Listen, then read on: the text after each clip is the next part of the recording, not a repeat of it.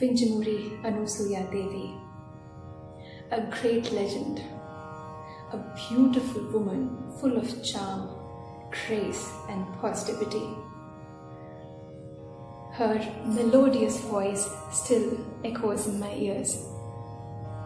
I recall this meeting between her and Dr. M. Balamurali Krishna, standing there watching them talk about arts and literature, mythology, culture with so much passion. Was such an overwhelming experience for me. It was like standing at the shores and watching two oceans converse. Her eyes, they carried so many stories, they sang so many songs. Her smile, it was like a garden blossoming. And her touch, I recall those moments when I shared my concerns as a Vilasini Natyam artist, and she held on to me and said, "Don't ever give up."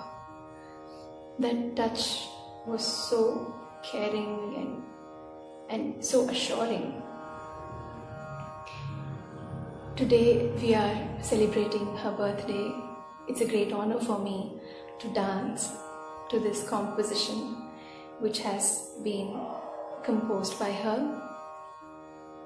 It has been sung by her. Every time you listen to this Pallaki Padhyam, something more comes out of that narrative. Something more speaks to you every time you listen to that voice, sharing the pain, the joy, the anxiety of the character who goes through so many emotions.